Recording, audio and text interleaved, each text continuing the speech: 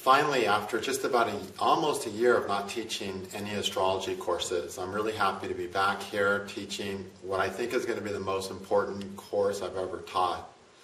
It's on Lajjitaadi Avashtas. I'm calling this course Lajjitaadi Avashtas Masters Course. And it's not because we're going to learn everything there is to learn about Lajjitaadi Avashtas.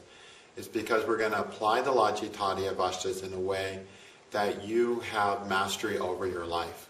And to me, what I mean by that is that you actually start living a life that's working for you, where you get to feel good about yourself, feel good about the things in your life, and feel good in general. Okay? We all got driven to astrology through pain. I don't know anyone that didn't sink into astrology because everything in their life was working out so wonderful, and they had to figure out why the gods were so nice to them. We got here because of what wasn't working. And I really spent, what is it now, 27, 28, almost 29 years focusing on astrology, trying to figure out how we can use these horoscopes to be happier ultimately. Okay? How can we use astrology to have a better existence? And I've done lots of things. I've had lots of success with lots of people with lots of different ways. But I think what I'm teaching in this course is by far the most valuable thing I've encountered in the occult world when it comes to helping us with what we really need. Astrology is so vast, we can just talk about things forever. But at the end of the day, what we all want is we want to feel better. And there's a reason we're not feeling better. Okay? And the Lajjitaadi Avashtas, the way I'm going to show them in this course, the way I'm going to teach them in this course, is going to help you see why you're not feeling good. Okay? Now, on a very basic level, not even involved with the Lajjitaadi Avashtas, we're not feeling good because we're sick. We're in a state of disease. Okay? There's a lack of ease. We're not feeling good. Okay? And we have a sickness on a mental level, which means we have all these ideas that are incorrect about ourselves. We walk around with incorrect ideas about ourselves and therefore life. Because we walk around with incorrect ideas, we're focusing our energy on incorrect things. As a result of that, we're feeling bad about things. As a result of feeling bad with things, our body takes the brunt of that, and our body starts to fail us and give us problems as well. Okay? So this disease process starts in the mind, and the final symptoms are in the body. But it's a whole process of living in a way that's not right for you because of the wrong ideas that we have, attached ourselves to. And we're really down here on earth to resolve those things, to have true ideas about ourselves, and therefore live truthfully in accordance with ourselves, at which point our disease is going to leave us. Our mental, emotional, physical, all of our diseases will be things we let go of instead of things that we collect. Every year it's like, oh, it's New Year's. Well, I'm going to add 2 more diseases, right? Seems that way sometimes. No, we want every year to check off, okay, I'm free from that disease. I feel better there. Now, when it comes to healing, what any physician has known for a very, very long time is that if you're sick, you have to get away from the thing that's making you sick. So if you live on Cocoa Puffs and you go to the doctor and the doctor says, let me give you these antibiotics, and he gives you antibiotics, you're not going to really get better. You'll feel a little better for a little while, but you're not any better because you're still eating Cocoa Puffs. Okay? You have to get off the Cocoa Puffs first. You stop eating the Cocoa Puffs, you probably won't even need the antibiotics. So you have to remove yourself from what's making you sick. Now, in the old days, when people's fate in the Yuga, the age of the older days, really of before the 1800s, but it's really accelerated in the last century, people were sick because of real physical reasons. Lack of sanitation, lack of any available enough available food, just simply enough food even for a large part of the population. Living in unsanitary conditions, living in houses where they burnt wood smoke 6 months of the year and were inhaling wood smoke 6 months of the year, so that the most common source of death was lung failure, lung congestion. So these people with their physical problems, they weren't going to get healthy until they removed themselves from the things that were destroying them on a physical level. In this age that we moved into, the psychological age that we're in now, the problem with healing is that it's our psychological environment that we have to improve. Okay? It's not the external environment. It's literally our psychological environment that we have to remove ourselves from, which means there's 6 things in our psychological environment that until we remove them, we're just not going to get better. So people run from healer to doctor, and don't get better, even with their physical diseases these days. The reason is because it's the result of the psychological diseases, the mental and emotional diseases. And until that inner environment is the poison, the toxin in that inner environment is removed, you're not going to get better on a mental, emotional, or physical level. A lot of you know I've spent the last 4 years really focused on homeopathy. Okay? Working with astro-homeopathy, developing a way to use homeopathy from the horoscope.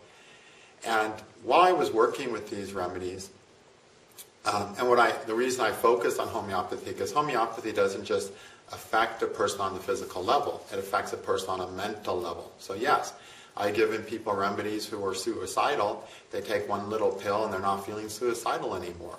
Wow, with a physical remedy going all the way to the mental level, and the emotional levels, and of course the physical. So it's real exciting when that happens.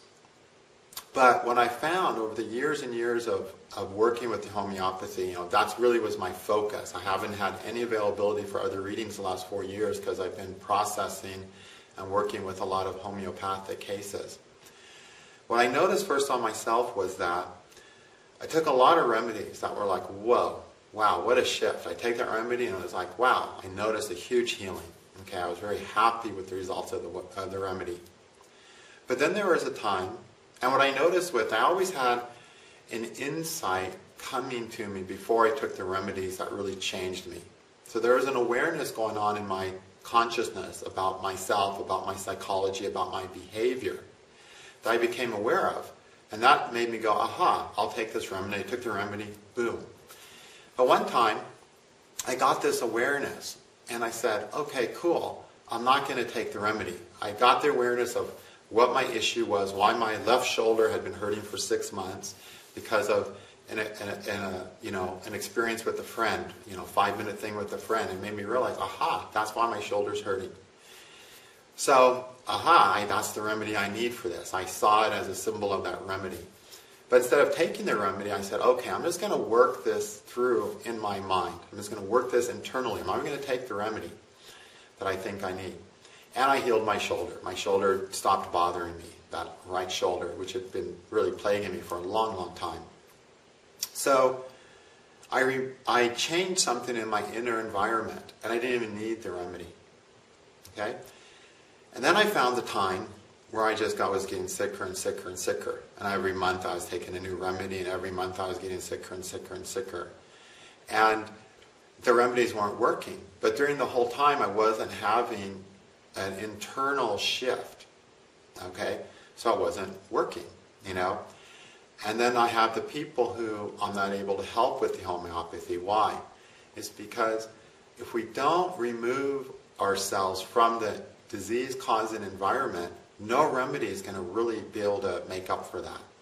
So on a physical level, if you're eating Cocoa Puffs and you get sick from that, nothing is going to really make you healthy until you stop eating Cocoa Puffs. Then if you take the right remedy, wow, you're going to heal a lot faster.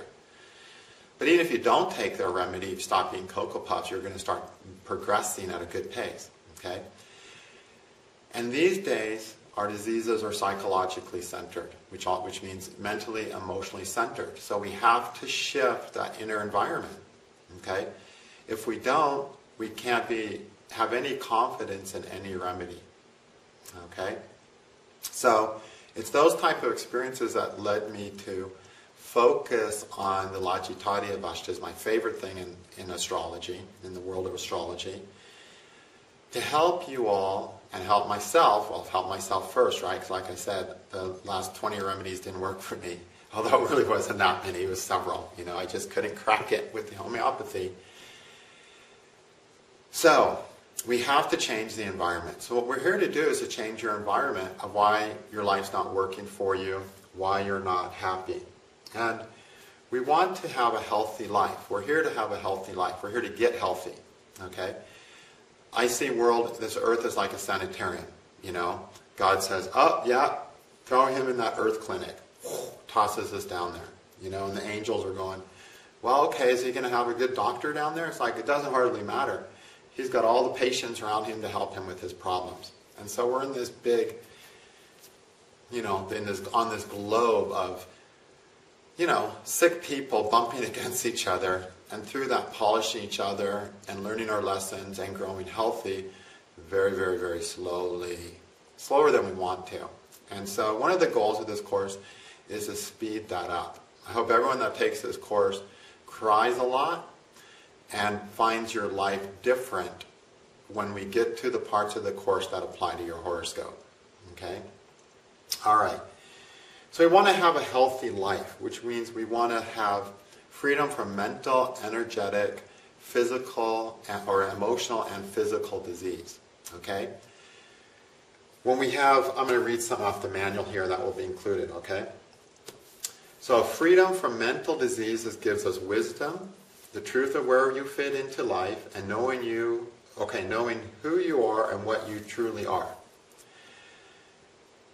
That's critical to having the right people in your life, the right profession in your life, the right everything in your life. If you start your day with wrong conceptions about who you are, of course you're going to end up with wrong things in your life. You know? So we want to have the freedom to be free from all these wrong ideas that are the number one reason we're sabotaging our life. Okay? All right, freedom from energetic diseases allows you to react and respond to life in a way that is correct for you. That's really heavy, that's really deep. Your energy, your life force, your prana, whatever you want to call it, is designed to respond to life in a way that allows your life to work. But if you have energetic disease, which is the result of you having wrong ideas about yourself, you're not going to allow yourself to follow the promptings of your inner energy. So your energy will say, yes, this is what I need to do. And your wrong ideas about yourself will say, oh, I could never do that. That's evil. I can't do that. No, my mom will get mad at me. Whatever. God doesn't want me to. Whatever. And you don't do it. Now your energy is out of balance. It's not flowing the way it needs to with the world. It's not flowing the way it needs to in yourself. And then you start getting depressed, despondent, angry, frustrated, unhappy, and you get emotional disease. So you get all these feelings, you get huge needs, you get huge passions for things, you go to extremes on an emotional level. Where what you want is you want freedom from all that chaos, freedom from all that emotional disease. You want peace. Okay? Peace is where we're at when we're going to respond the right way for ourselves, the right way for the other people in the room, when necessary, when it's time to respond, when it's time to act. Okay? When we pray in Hinduism, we always say Om Shanti. We say peace. You know? Wow, why do we say peace? Because it's that important. Okay? All right. Freedom from emotional disease gives peace, which not only has its own rewards, but which is also crucial to successful human relationships. If you're lacking peace and instead you're having frustration, anger, bitterness, and depression, you're not going to have successful human relationships. Or longings, you're just not going to. Okay? Then freedom from physical diseases allows you to use your body to do the things that are important to you. And this is a key word, to do the things that are important to you. Okay? There's that one physicist, we all know who he is, he's in a wheelchair. Does he have physical disease of being in a wheelchair? No. Because he did what was important to him. Okay? Physical problems with your body are only a disease if it prevents you from doing what's important to you. Because then the question is, why is your body manifesting something that keeps you from doing something important to you? because it's a disease. There's a mental pathology behind that, okay, that needs to be cured and healed. All right. So we want to be freedom from these diseases, okay? So some questions. Do you feel like your life is right for you? You know, do you wake up and saying, this is the right life for me again today? You know, you do that every day. Are the people in your life working with who you are? Do you wake up and say, wow, the shoe of the people in my life fit my feet perfectly. Everything's so comfy and workable, you know? Sure, sometimes my shoes are a little cold and I stick my feet in, but they warm up. Sometimes my shoes are a little tight from having been wet the day before, but I put my feet in and they wiggle around and they fit me. Are the people in your life like that or not? Okay? Are you taking, this is a big one, are you taking joy in being yourself? Does being yourself actually feel good to you? Okay? Not only when you're alone, hidden away in a cave, but when you're actually around other people. Okay? If not, learning about your Lajjitaadi Avashtas will help you to do these things. Okay? Other questions. Are you frustrated, angry, bitter, disconnected? Okay, if yes, then learning about your Lajjitaadi Avashtas will help you replace these feelings with feelings that are worth waking up to and worth going to sleep to. You know, wouldn't it be nice if every day the way you felt when you woke up was something worth waking up to? And every day as you went to sleep, the feelings you had were worth falling asleep to. You know? It should really be the goal of life. Now many great teachers, including Paramahansa Yogananda, but we've all heard this, have said that we are the products of our habits. You're the product of your habit. What I love about these teachers, they say these profound things, and they expect us to have a brain. It only took me 30-some years to figure out what products of our habits really can mean. Okay? They really expect us to do the work, okay? But that doesn't mean we're going to try to shortcut it with the Lajjitaadi Avashtas. That's our goal, okay? So we're a product of our habits. The reason I never thought about that deeply enough when I heard that is because it sounds so simple. This statement has very simple and very profound meanings, okay? In the context of the Lajjitaadi Avashtas, it's extremely profound, okay? Now, how we normally hear about it is a very simple way. So, for instance, if a person is in the habit of exercising and eating well, they will have the product of a healthier body, along with all the advantages that a healthy body can provide. Duh, right? Okay? Similarly, if a person is in the habit of meditating, they will have the products of greater peace and spiritual experiences. Right? Duh. Okay? If, on the other hand, a person smokes and eats prepackaged foods, they will have the product of an unhealthy body along with the liabilities that come with that. Duh again, right?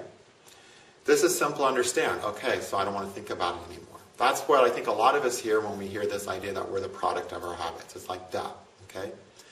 But let's really think about it.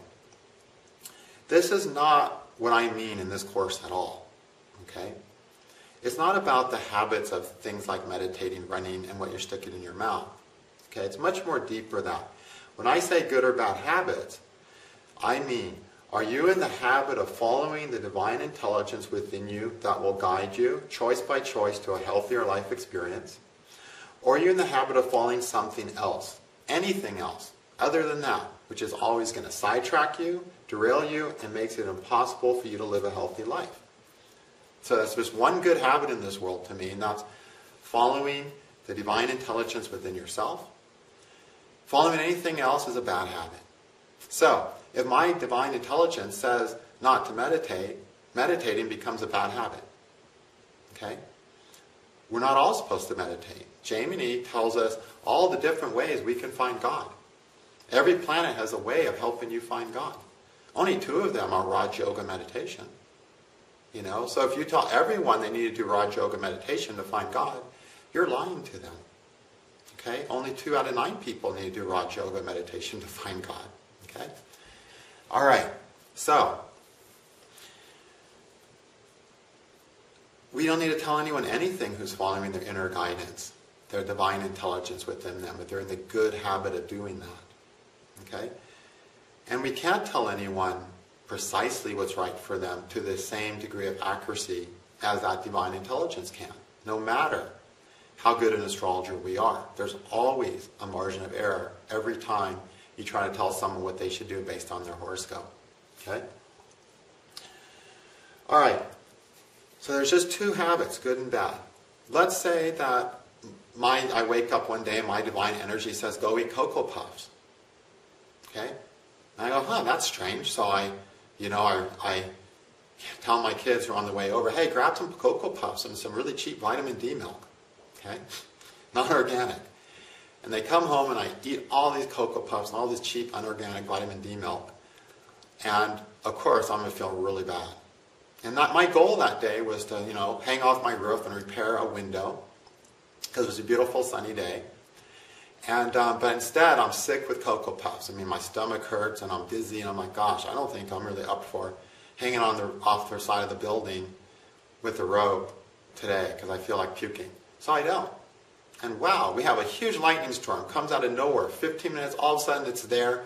The house gets struck by lightning. It's windy as hell. There's hail the size of dimes coming at me. But I'm not on the roof. Wow. See, my divine intelligence told me to do something that was bad, but it was good for me. Life is full of miracles when you follow your divine intelligence. And yeah, that's a funny story that's never going to happen. But I just want to emphasize that eating Cocoa Puffs is not a bad thing. Okay? Nothing is bad. Now, more realistically, what would happen if I was following my divine intelligence is I would, go up to the top of my building, which happens to be 100 feet tall. Yes, it's a way up there. You don't want to be up there in a hail and lightning storm. And I get my rope, and the minute I grab my rope, my divine intelligence would say, nah, don't do that. That's the realistic story. But even if it said go eat Cocoa Puffs, I need to go eat Cocoa Puffs, okay? However it has to get through my dumb ego, it has to get through it, all right? So, when I say a good habit, when I say this planet is indicating a good habit in this course, I mean this planet is listening to your divine intelligence and helping you do what's right for you. And I say this planet is a bad habit in your chart. I don't mean it's going to make you smoke cigarettes. I mean it is it's listening to something that's not your divine intelligence. And so it gets you off track with your life. It derails you. It ruins your life. It makes you commit to things that ruin your life. It makes you say no to things that could make your life. Okay? And we don't want that. Our life is a result of our choices. And our choices are determined by these good and bad habits of, are you following the divine intelligence within you? Or are you following anything else? Okay? Including that lame-o astrologer called Ernst. Okay? All right. So let's say, when I say good or bad habits, I'm going to read this paragraph to make sure I don't miss anything. I mean, are you in the habit of following the divine intelligence within you that will guide you choice by choice to a healthier life experience? Or are you in the habit of following something else that sidetracks you, derails you, and makes it impossible to live a healthy life? That is what life comes down to. Are you in the habit of choosing what is right for you or not? There is an intelligence in you that knows what to do every moment, what to say yes to, what to say no to. Humans, however, as a species, have gotten into the habit of not listening to this inner intelligence, without which life cannot be lived successfully or happily. Okay? There's a book, it's called the Matsya Purana. If I remember correctly, it's in that Purana. The Puranas are kind of like the book of myths and tales from India. Okay? The Matsya Purana is named after the avatar Matsya, who stores all the wisdom of the world and of all men at the end of an age. Okay? So, this story is about a guy who was trying to be a good guy. He was trying to follow all the right things to do. You should wake up in the morning, do your sun ablutions, meditate, clean your teeth, clean your tongue, pee in the right direction. Do all the right things that are in these Hindu books. I mean, seriously, it even tells you how to urinate in the morning in some of these books. Wow, There's a right way to do everything in India. Okay? And he was trying to do all these right things, be the noble person, abstain from this, not steal this, da-da-da-da-da, you know? And he was miserable. And he looked around and he saw everyone was trying to be good and everyone was miserable. And then he saw a cow. Now this was a vegetarian society. This was not, you know, Texas, okay? And he saw the cow. And the cow was very happy. And he goes, wow, the cow looks so happy, so serene, so peaceful. You know, he doesn't poop when he wakes up and at noon and after dinner. He poops when he wants to poop, you know. He has sex when he wants to have sex. He puts food, he eats when he wants to eat. He lies down when he lies down. And I don't see any rhythm or pattern or order to it. He just does it when he's prompted to do it by his inner self, by his inner energy. So he said, I'm going to do the same thing. From now on, I'm only going to follow that inner urges I have, that inner impulse of my energy. I'm not going to follow anything else. I'm just going to throw all my religious books away. Okay? And he did that. He met a girl, he wanted to have sex with her, he grabbed her, he had sex with her. He's hanging around with people, he wants to take a shit, he took shit right there. You know? He did that and he became enlightened. Okay? And this religion is called Go Dharma, the way of the cow. The way of just being what you are as prompted by your inner energy. Okay? I'm not saying we shouldn't use the toilet. Okay? But I'm saying that this concept, this idea, that there's a part of ourselves that knows what we need to do to be enlightened even, is present within us. And that we need to attune ourselves to that and get away from all the things that are telling us anything else. Okay? The goal of this course is to make you listen to your inner cow. You know, not to make you, but to teach you why you're not hearing that inner voice of wisdom, okay, of what's right to do. So you can do more of it and feel better, okay? All right. So in the context of the Lajjitaadi Avashtas, the good Lajjitaadi Avashtas are your good habits. The bad Lajjitaadi Avashtas are your bad habits, which means the good ones are saying, hey, yes, I'm listening to my inner intelligence, the guidance within me that will never lead me astray, are the good habits, versus I'm listening to what my mom said, to what he said, to what she said, to what is supposed to be, to what the Bible said, to what I think I should be, to anything else, because I'm a Capricorn even, okay? Not because of any of that. Life is supposed to be that simple. Our life is trying to work. It really is. There's life within you. It's trying to work so hard. It just wants to work. And if it works, it's done with this plane. You know? Sri Yukteswar says, when God originally designed this world, we were supposed to come down here, experience a reality that worked for us, have a deep, meaningful experience that works, and leave with peace, and never need to come back. Yet here we are. It takes us 1,000,000 lifetimes to do that. It's according to Yogananda. Because we come here, we get so disturbed, we don't live the life that works. We come back to try it again and again and again. 1,000, 100-year lifetimes is how long it takes to naturally get to a place where we're working. We're on a very long mission here. That's why we're going to use Lajjitaadi Avashtas to shortcut it as much as we can. Okay? So life starts at the sun. Everything starts with the sun in astrology. Okay? Life starts with the sun and it finishes with Saturn. And throughout our lives, throughout our days, we're in this constant motion of experiences from sun through Saturn, from sun through Saturn. And our life will work and then not work. It works when we're having the experiences of the planets that are in good Lajjitaadi Avashtas, and it stops working when we have to work or use a planet that has bad Lajjitaadi Avashtas and therefore is in the bad habit of following something that's not us. Okay? But it's designed to work. If we would just leave it alone, it'll work. It'll take 1,000,000 years, but it's going to work. Okay? Let's not leave it alone, though. Let's apply wisdom and intelligence of the Lajjitaadi Avashtas to it so it works faster. But we certainly need to leave it alone in the context of all the conditioning, all the BS we try to buy into, all the ways we try that aren't us, that make it take the million years.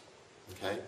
So it's not that we have to do more, we actually have to do less. It's not that we need to think more, we need to think a hell of a lot less. The amount of mental energy we spend, and mental energy takes a lot of energy. The amount of mental energy we waste in trying to figure things out that our divine intelligence is screaming at us to listen to is shocking. If you just stopped wasting that energy, you would get well with whatever is ailing you. It's that much of an energy deficit. And life is about energy. If you run an energy deficit, you get depressed, you get sick, you get miserable. Okay? And if you're trying to figure out everything with your pea brain, even with astrology and your pea brain, you're going to waste a tremendous amount of energy because there's something within you that's already capable of saying, hey, you already know. Everyone already knows, but are you listening? Your bad habits are keeping you from listening. So we're going to inform you about your bad habits. So when you feel that bad habit, you'll go, oh, I'm about to follow my bad habit again of not listening to what I just heard. And then you're going to listen to what you heard, and no one's going to be able to tell you what you're going to hear or what you should hear. Only you are going to hear it. It's all because it's all about you. It's about what's right for you. Okay? All right. Each of the 7 planets is a step in the progress called life. Is that progress successful or somehow frustrating? Okay? Each planet has a responsibility to support life in progressing. It literally has a responsibility. Now you're on the Mars step. Now you're on the Mercury step. Are those planets going to carry you through or follow a bad habit? If the progress of life is frustrated, it becomes frustrated at the planet, or planets are in the bad habit of choosing to not follow the inner intelligence. The planets that are in the good habit of following the divine spark within us support our lives in flowing successfully. As we all have planets with both good and bad habits, life on Earth is a step forward and slide back experience for most of us, right? Or a mix of some things being on target and working, and other things going nowhere that is not anything but painful. The cure is to replace the bad habits with good. Okay? Start following your inner guidance system where you habitually hijacked it. It's actually possible. You're literally hijacking your inner guidance. Like your inner guidance is the captain that's saying, all right, that way. And you jump on his ass and beat him up and throw him overboard. That's what our bad habits really are doing. And so now you're sailing without a ship without a captain, and you get lost. You end up on the wrong island, pick up the wrong passengers, all kinds of things. So here's the great thing. One of the fun things about being an astrologer, especially when we start predicting things for people, like predicting the events, and wow, we actually predicting events and it works. It's like fate, it works, it's real. Is that people always ask, can I change my horoscope? The answer is no, you can't change your horoscope. Okay, why? Because your horoscope was created the day you were born. It's done. It's finished. Ka-chunk. It's like you are stamped. Ka-chunk. You got this big stamp on you that is your horoscope. You can't change it. Okay? You don't have to change it. You can change your habits. That's all you can and have to change. All right? Who cares about changing your horoscope? Put another planet somewhere else. What difference is it going to make? Okay? It's still going to be a mess. It's still going to be full of bad habits. It's actually mathematically impossible to create a horoscope that's perfect. That's not got bad habits in it. Okay? So the great thing about the Lajjitaadi Avashtas is that there are 5 types of Avashtas. There's the Shayanadi, the Lajjitaadi, the Deeptadi, the Jagradadi, and the Baladi Avashtas. Okay? And each type provides our life based on the development of one of the 5 elements. So everything that happens in our life, everything we have is based on these 5 Avashtas. Every planet has these 5 Avashtas. Every planet's rolling through our life saying, hey, I'm an infant. Hey, I'm awake. Hey, I'm sleeping. And so on and so on. They're all coming through our lives in this way, a condition, an Avashta. And the only one of these, and they're all doing it in accordance with the 5 elements. It takes 5 elements to manifest something in this world. Everything in this world is a mix of the 5 elements, a different blend. Everything you have is a mix of these 5 avashtas, each of which relates to one of the elements. Okay? The great thing about the Lajjitaadi Avashtas is that the Lajjitaadi Avashtas have to do with the air element. The air element has a responsibility, as do all the elements, and that's to displace things, change things, move things around. Get the idea? This is where change is possible, on the level of the air element. You can't really change things on the level of the other elements, okay? Because that's not what they're designed for. Change happens on the level of the air element, which is the Lajjitaadi Avashtas. That's why this class is Lajjitaadi Avashtas Master Course, not Hiatus Avashtas Master Course. Because you really can't change your Hiatus Avashtas. Your Hiatus Avashtas are like the ether. You know? It's the space. You're born on planet Earth. No, you don't have the option of going to a better planet which doesn't have Saturn and Rahu up there in the sky. Okay? You're on Earth.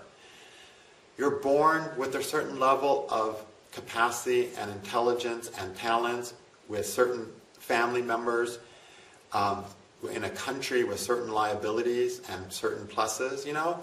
There's this world you're born into. And in this world you're born into, this body that's this tall, has this much muscle capacity, this much aerobic capacity. And if you're born 5 foot tall, you're not going to be an NBA star playing basketball. It's just not going to happen. You don't fill the space to do that. You're not tall enough to do that. You can't change that. Okay? But your Lajjitaadi Avashtas, you can change. Okay? And that means changing your habits. Habits are the only thing we can change. They really are the product of our habits. If your life's not working, it's because the habit is to do more that's not following your divine guidance system. If your life is working, you're in the habit of doing more of following your divine guidance system. Okay? Now, it sounds so simple, and you might be thinking, yeah, but the way I feel, it's way above and beyond me following my divine guidance system. I get why you would say that. You say that because you don't understand all the shit that goes wrong inside yourself and then outside of yourself when you don't follow your guidance system. You get depressed, you get anxiety, you get fear, you get sick, you get crippled, you get accidents. You know, you get in altercations that you never hoped or planned for. You get all the bad shit that's happening in your life, okay? It's shocking what happens when we don't live in accordance with what our life is really about, what we're really here to experience, and to experience in the right way, the way that's right for us. I think all of us have an idea of what we want and need to experience, but that doesn't matter. If you go about trying to experience it in a way that doesn't work, in a place that doesn't work, with the people it doesn't work, you're not going to get that experience. Okay? So not following our inner guidance system, the ramifications are huge. The ramifications are everything that hurts you. Okay? So we can actually change the Lajjitaadi Avashtas, our habits. We really can't change much of anything else. So the ether element, like I said, it's the space we're born into, including our body. We can't change that. The other elements that, you know, the fire element, the other elements have to, the other Avashtas have to do with the fire, water, and earth elements. You know, the Lajjitaadi Avashtas, the Lajjitaadi Avashtas, and the Lajjitaadi Avashtas. We can't change those either. But we don't need to. Because if we change the Lajjitaadi Avashta, they give something. Even if they're bad, even if they're all weak, they're all quantitative Avashtas. Okay? It just shows how much you're going to get of something at the end of the day, especially the Lajjitaadi and Lajjitaadi Avashtas. Okay? You don't need to think about those. I shouldn't have used those words in this course, but I just had to fill you in that there's actually 5. But the one that matters is the Lajjitaadi Avashtas. If you start changing a habit that allows you to have something that's right for you, you have something right for you. Doesn't matter how much of that something is there, or how famous you are for that something is there in accordance with the other Avashtas. It don't matter. All that matters is, do you have something right in your life, or do you have what's wrong in your life? That determines your happiness, well-being, and state of health in this world, both mentally, emotionally, and physically. Okay? So we only have to look at the Lajjitaadi Avashtas. We can just scrape everything else. Okay.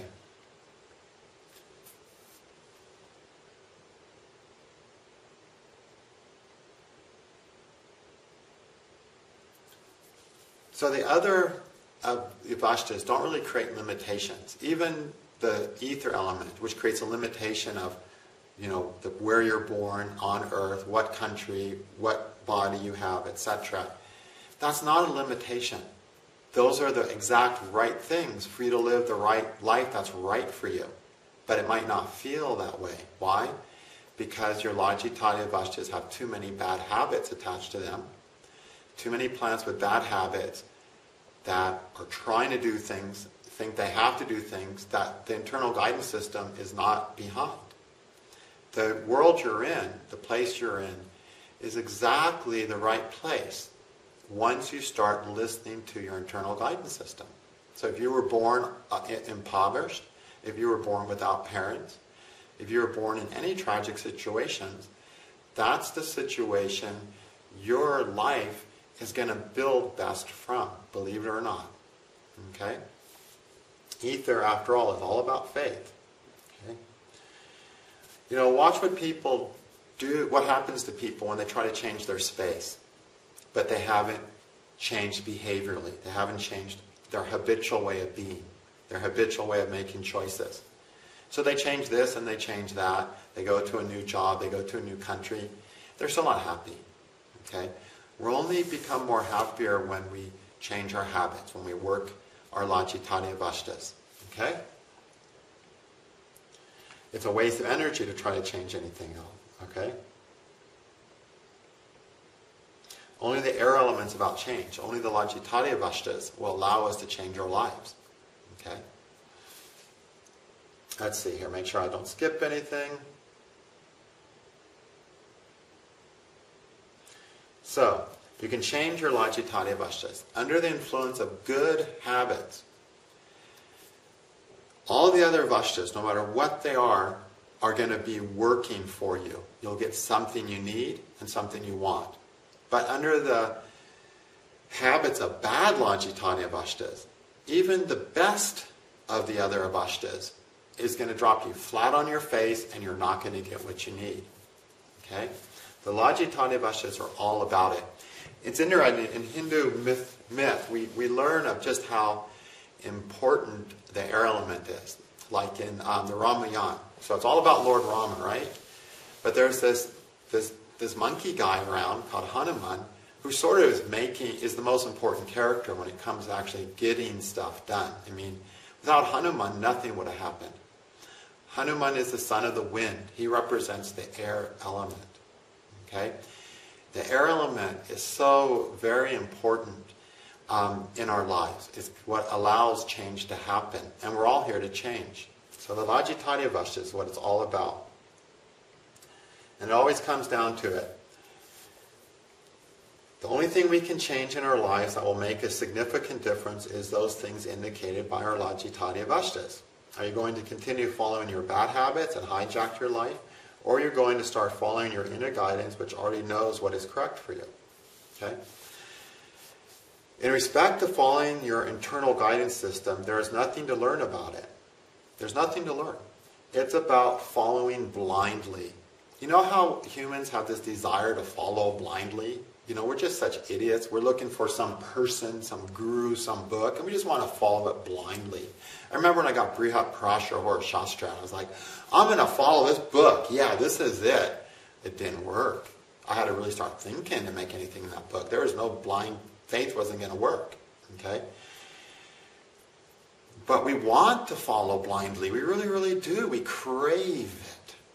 Because we're supposed to follow our own internal guidance system blindly. Which means your energy is saying, do this. And you're like, what? That's going to ruin my life. And it's like, come along. This is what we got to do next. And you got to follow it that blindly sometimes. It won't make sense to your mind. Okay? So, you have to follow blindly. It's not following some religion or teacher or any external authority blindly, but following your inner guidance system with full blind faith that proves correct every time. Okay? Think how many times you decided to do something after so much thought was put into it, after so many checking of horoscopes, and how it really probably didn't work out that well after all that work and all that thought. Okay? Think about all the times you did something that you knew you should not have done. You knew you shouldn't do it, but something in you made you do it anyway. You know, some idea, some need, some pressure, some inhibition, something stupid made you do something that you knew was going to bite you. Okay? Wouldn't life have been better if you had listened to what your insides knew? All it takes is clearing out your bad habits. So we want to follow these blindly, like that guy who, founded the Go Dharma, the way of the cow, where he just followed his urges, his natural urges, not his sick, perverted, crazy urges, but his true urges that were coming from the divine spark within him. Okay? And yes, blindly, because our minds are not going to make sense of it. I mean, our minds are too programmed to accept the reality of what we are and what we need to do and what's right for us. It's just too programmed. Which brings me to the next topic. How and why do we form bad habits that ruin our life? Okay? Imagine life as an ocean that is often referred to as God. All is water. The ocean has countless waves, countless manifestations of different shape, speed, size, force, temperature, etc. Each of these waves is an individual manifestation of life. You and I. You're one wave, I'm that wave, someone else is that wave, right? All on the same ocean. Okay? On the surface, we appear as separate waves, but the reality is that we're all just manifestations of one body of water, the ocean of God. The ocean is moving the wave. The wave is not moving the ocean. Okay? The ocean moving the wave is the inner guidance system. All right? Listening to the inner guidance system is allowing the ocean to move us. It's God will. And then I write, in India this is called Go Dharma, the way of the cow, which I've already explained. Okay? It is not, however, an ocean of water. It's an ocean of energy. Tremendous energy that is pervading all things, giving and taking life, and most importantly, energizing us. This energy is intelligent, it's divine, it's alive, it's life, it's God. This intelligence is energizing each of us, all of us, every one of us. Are we in the habit of following that energy, or in the habit of following something else? Those are our two options. Which are we doing? The good habit or the bad habit of following anything else? This is what determines our well-being on a mental, energetic, emotional, and physical level. Why don't we follow the guidance given to us by this ocean of intelligent, divine energy? Habits. But what forms the habits? Well, we were in the habit before we died in our last lifetime. Then we showed up here, and something reinforced that bad habit. And that's what I'm going to talk about next. 3 things: stress, examples, and conditioning or programming. As to stress, we get a stress in life. We're meant to respond to it. Let it go and then be ready for the next stress. But what if there is a constant type of stress? Then we get into the habit of responding to that stress to the point that we respond to that way in all situations, most of which do not merit the habitual response. So let's say I have a son, and every day I bite him on the ear. I just take a chunk out of his ear or his neck. I just come up and go, "Hi, you've been a bad boy, you little bastard." And I do that every day, right? Now he's 15 years old. He's gone through puberty and he wants to be in love. The prettiest girl shows up. She goes to give him a hug, give him a kiss on the neck, and he runs. You see, that's what happens. We have a stress, and then we continue to follow that stress, the results of that stress, even when the last thing we want to is to do that. More than anything else, that kid really, really needs a kiss from that pretty girl. Okay? But he's in the habit of being scared and cringing the moment somebody's face comes up to his neck, right? Okay.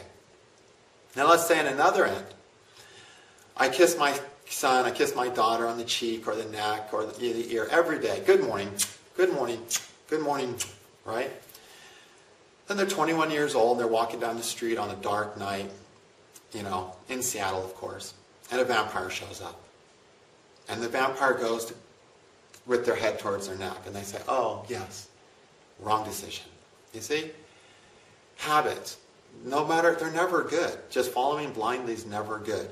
But stress, both, and positive reinforcement trains us to act like zombies, to respond a certain way every time it happens.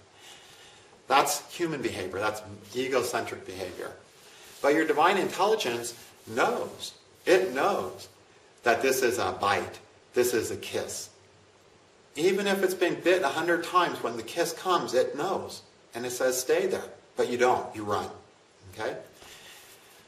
You get hurt in love 100 times. And you know you're going to get hurt. So when you feel love, you run. But your inner guidance system is saying, hey, this time don't run. But you're like, I'm going to run. Okay? So, these stresses, habitual happenings, cause us to cause us to not listen to our inner guidance system. We have to stay in that system. And it takes a lot of work and healing to work through trauma that keeps us from listening to it. It takes will, it takes strength. And as we talk about the different specific avashtas, we'll talk about the different types of trauma you might have experienced that you're responding to instead of responding to your inner intelligence. So, stress that creates trauma that causes you to react out of trauma instead of reacting out of your inner intelligence. It's one of the main reasons your life's not working. Okay? All right. Okay, the example I like to use is that of a soldier during World War II, holding watch on a cold night. So he's cold, he's freezing, he's scared, he's nervous, he doesn't want to fall asleep, right? So what does he do? He lights up a cigarette. He's puffing on a cigarette. All right, the warm smoke, all right, he feels better. The nicotine makes him less nervous and anxious, right? And less seeing things that aren't there. So he's more alert for the watch. Smoking gives him something to do so he doesn't fall asleep. Now his chances of survival have increased. So it was a good thing for him to smoke that cigarette. Okay? It was necessary. It might have saved his life and the life of many people that were depending on him to keep proper watch. The only problem is, 10 years later, he's sunbathing on a hot beach with his children, chain smoking, right? That's what happens, okay? We do things that we need to survive, to be okay, to get through a moment, over and over again, and then we get stuck repeating that action over and over again, even when it's no longer appropriate to do that.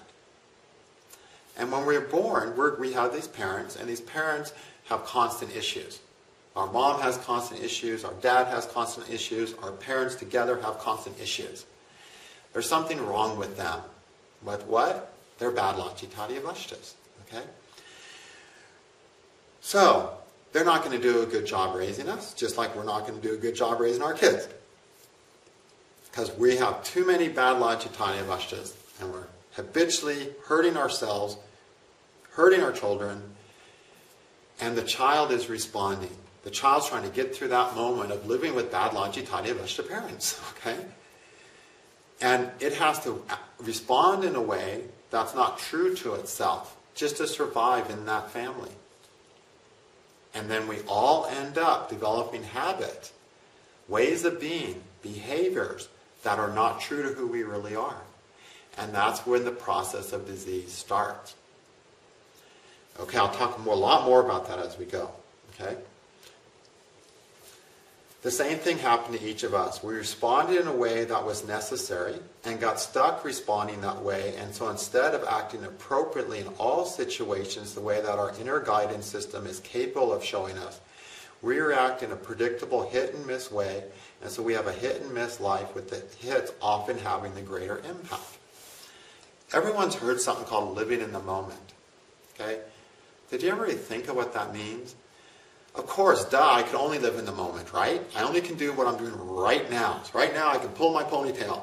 I didn't pull my ponytail 3 minutes ago, so I cannot pull my ponytail 3 minutes ago, right? I can say I'm going to pull my ponytail in 3 minutes, but I don't know. My wife might sneak up behind me and cut my ponytail off in 2 minutes, and therefore I will not be able to do that. I have no way of knowing what I can do in 3 minutes.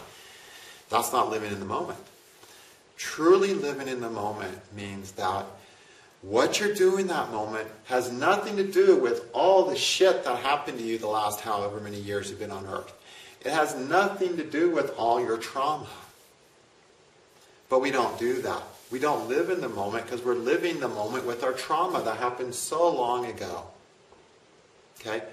We need to release and become free and heal all that garbage before we can live in the moment fully. And we can't heal that shit until we have experiences that heal it. Aren't we all running around for the experience that will heal us, right?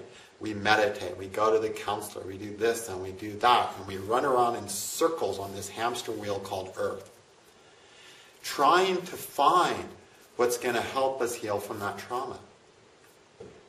And we rarely find it. Why? Because we're not listening to our internal guidance system. Our internal guidance system says, yay, dude, this is what you need to heal from that trauma. Go. And the rest of you is going, I ain't going to do that. You hijack that too. Where are you going to go to heal? Your internal guidance system knows that. You were born broken.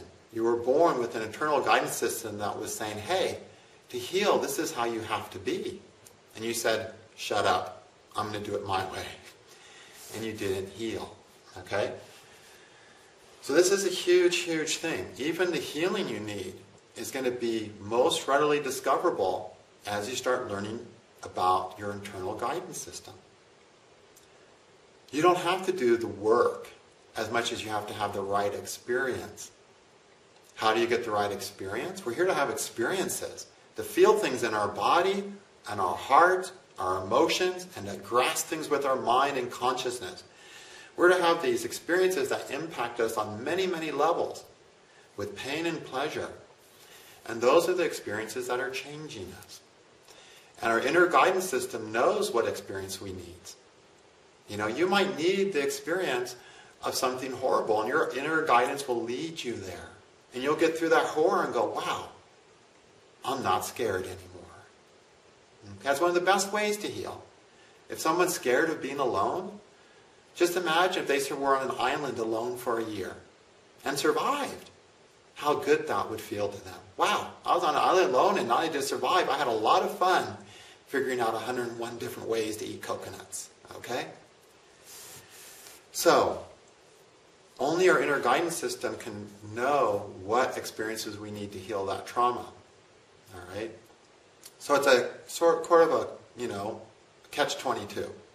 We can't listen to our inner guidance system because of our trauma. We can't live in the moment where our inner guidance system's communicating with us. And we can't heal without the right experiences. So what do? We use our minds. Our minds do have certain uses. We try to grasp the situation. We understand our Lajjitaadi Avashtas. And we say, okay, the next time I'm feeling that Lajjitaadi Avashta coming on top of me and making me shut up, or making me angry, or making me scared, or making me this or that, whatever it is, as you learn what that Avashta is doing to you, you say, I'm going to tell that Avashta to shove it. I'm not going to listen to it. I'm going to do anything contrary I can to that. I'm going to do something else. And the something else will be your guidance system. Just a little bit, and then you start going in the right direction. And eventually you'll take bigger steps as you become more clear. Okay? And the process begins and will become finalized. All right. So examples are the second reason we do not follow our inner guidance system. Okay, in the ocean, each wave is different, right? Every wave is different, right? Yes, many waves travel in groups. You have this group of waves that are all doing the similar thing, right? And then there's that Ernst wave over there doing some weird thing all by himself, okay? But each wave is a bit different each time in its own way, right? Every wave's a little different.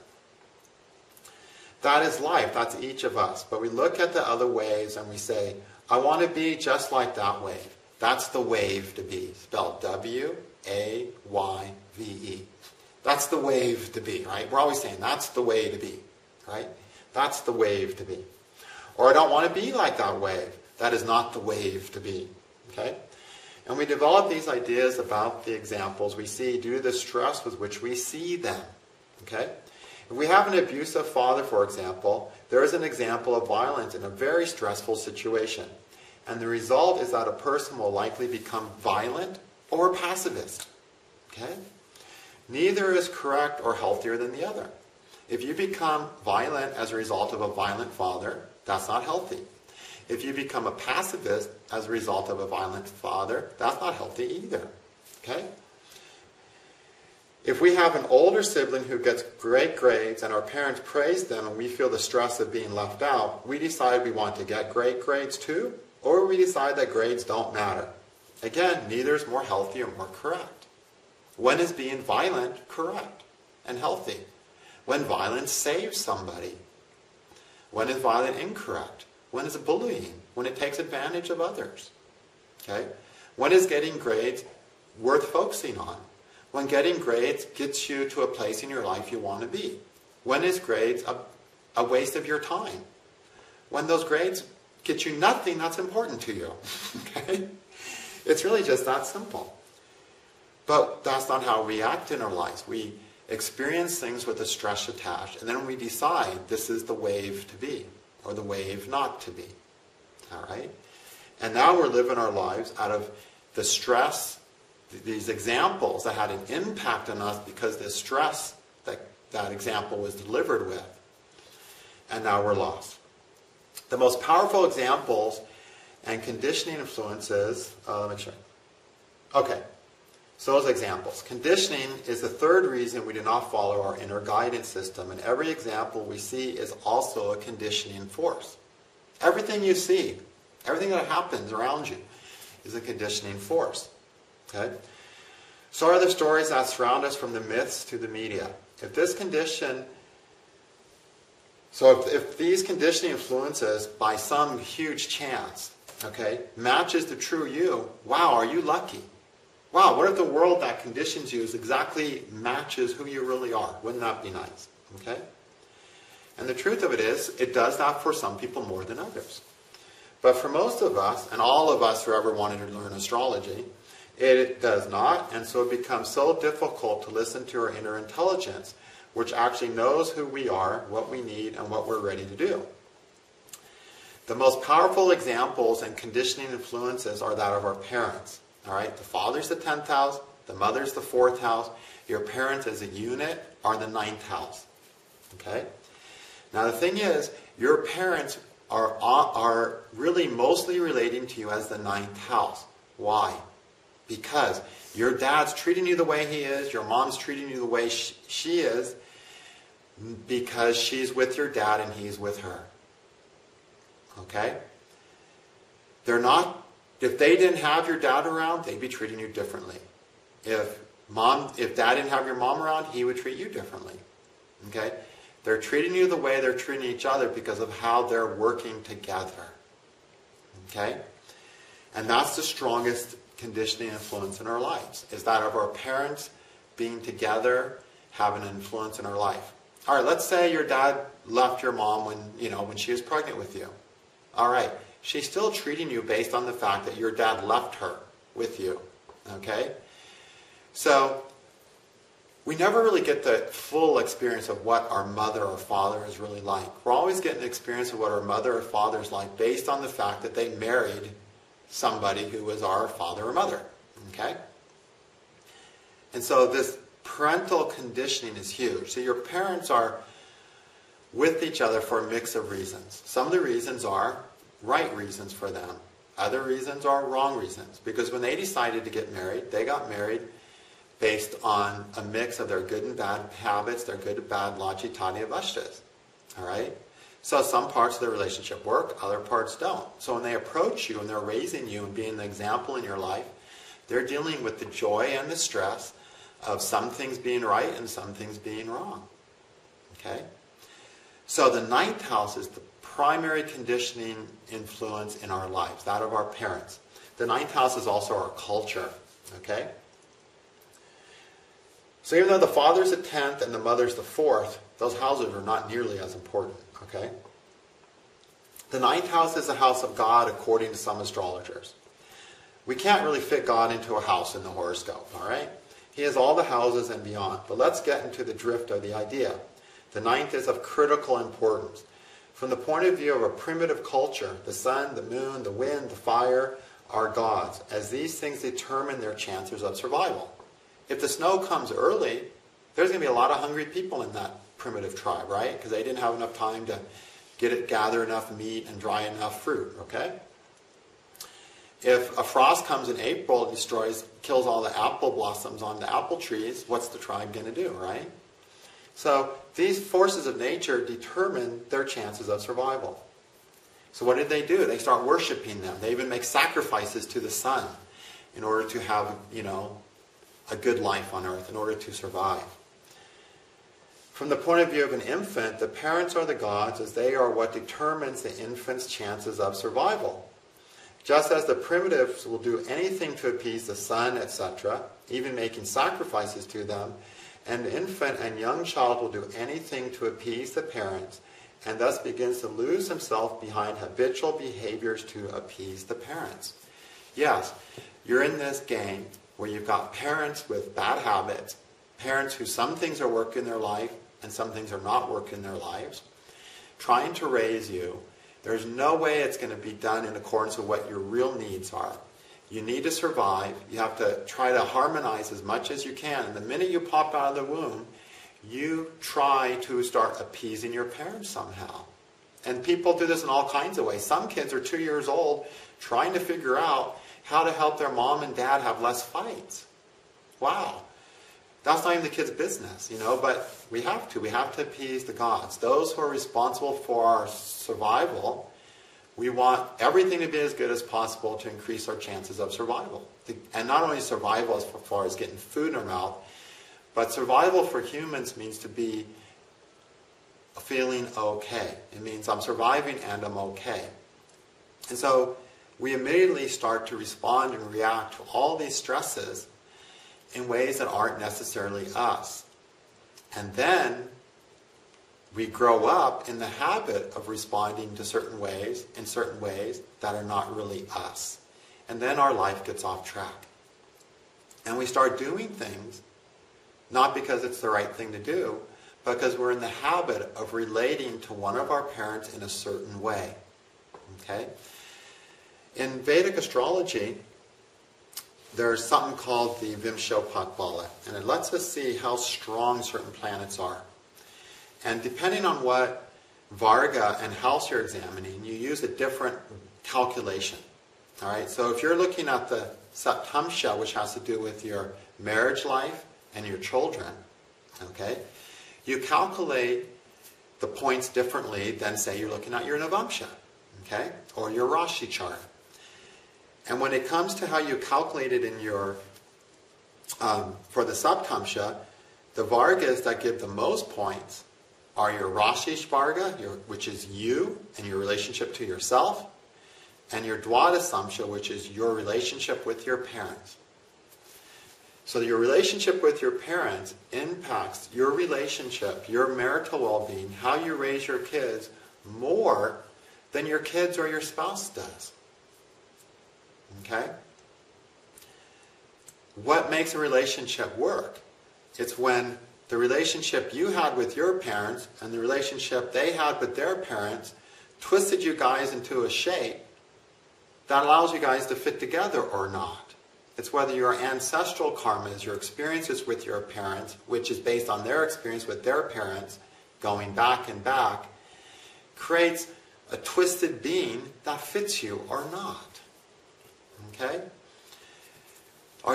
That's more important than the actual person you're with. Okay? The parental influence is huge. All right. And so the kid is trying to live in this environment, developing these habits, We relate to our parents in a way as an infant that's not truly us, and we carry that over into our relationships. And that's why they say, you know, you marry your mother, you marry your father, etc., etc. You're still trying to resolve and appease one of the gods of your parents, or perhaps both of them, with your spouse.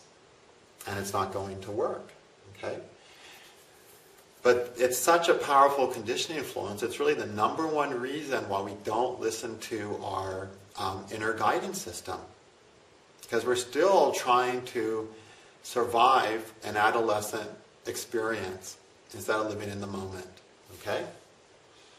So, if you look at the 9th house and the 9th lord, if that house has got some bad Avashta planets in it, or the 9th lord is in bad Avashta, bad Lajjitaadi Avashtas, you know that the conditioning influence of this person was totally different than who they really are. Which means they grew up in a family where the influences of the parents were so different from what the kid really was.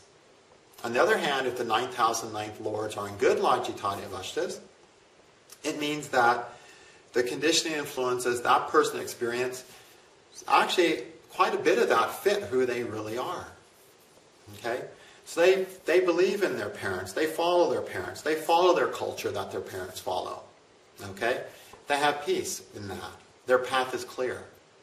But when those 9th house and 9th lords are in bad shape, so you've got a bad planet in the 9th, a bad Avashta planet in the 9th, or the 9th lord in a bad Lajjitaadi Avashta, and the house is worse than the lord, it makes a bigger impact than the lord, then the conditioning influences were so far removed from who that child really was that the child has this huge process of self-discovery to make. They're lost and they need to be found. No conditioning they received was, this is actually you, or very little.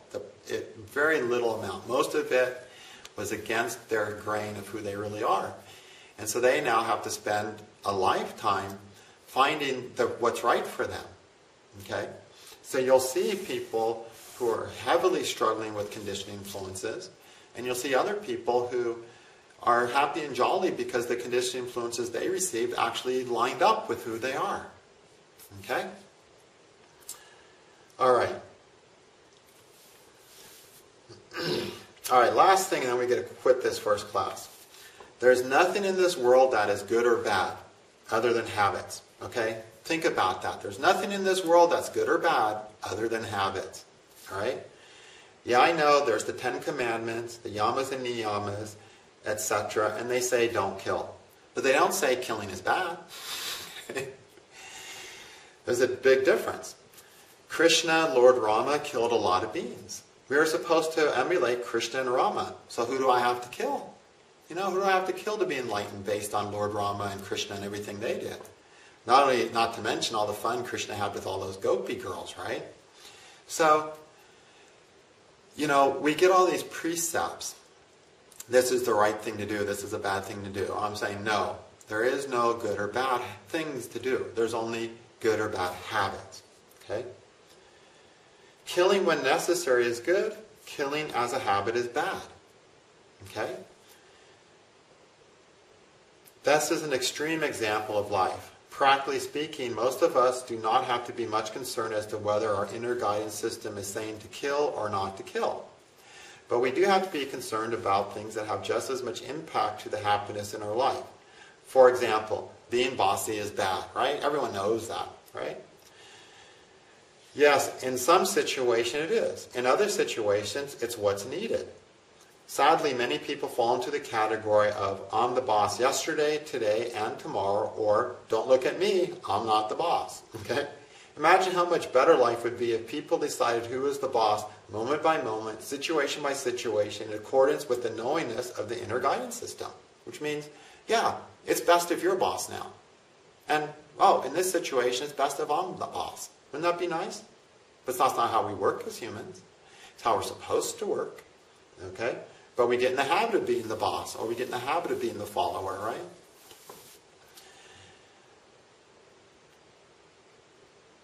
And then imagine how much better life would be if people decided all things based on the knowingness of the inner guidance system. instead of out of a good or bad habit.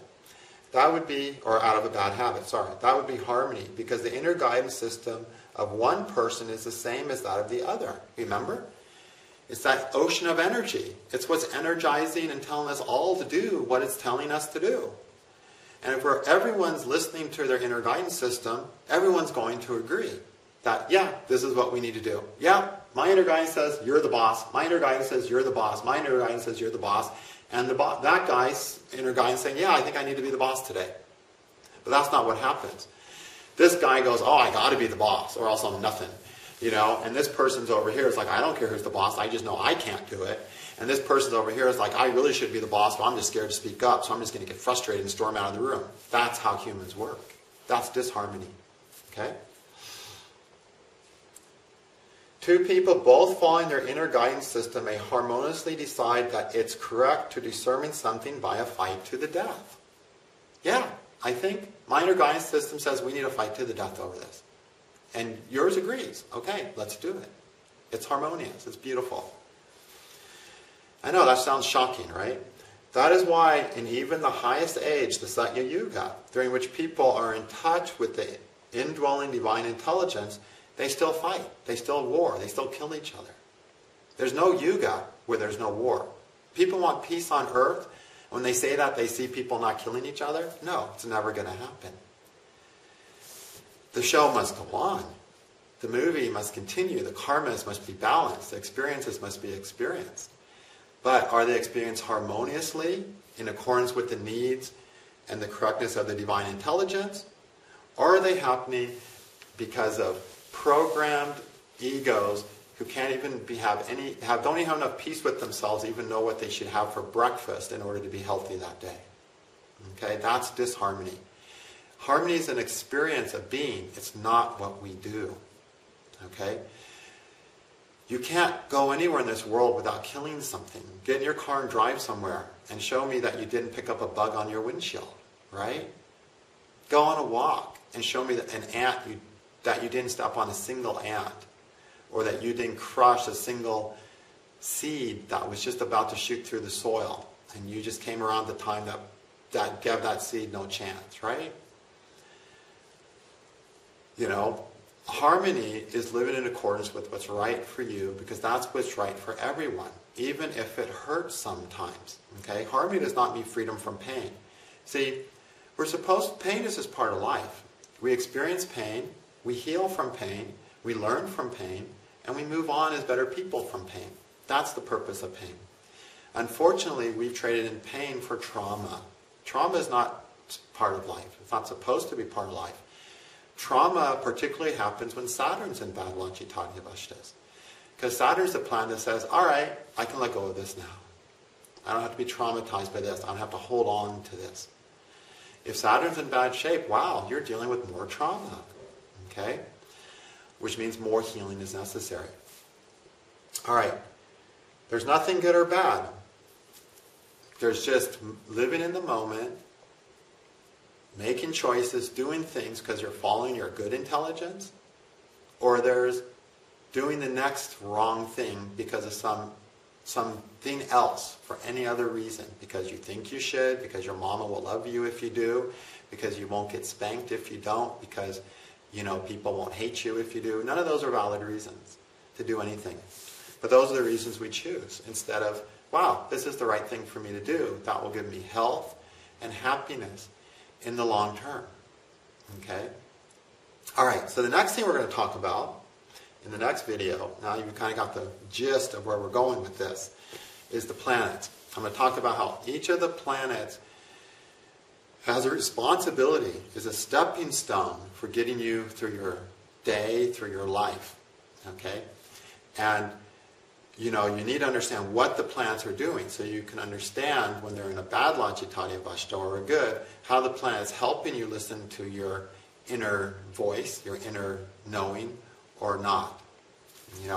I remember once when I was at an ACVA conference, I met a really great guy. His name was Prince Harindra Singh.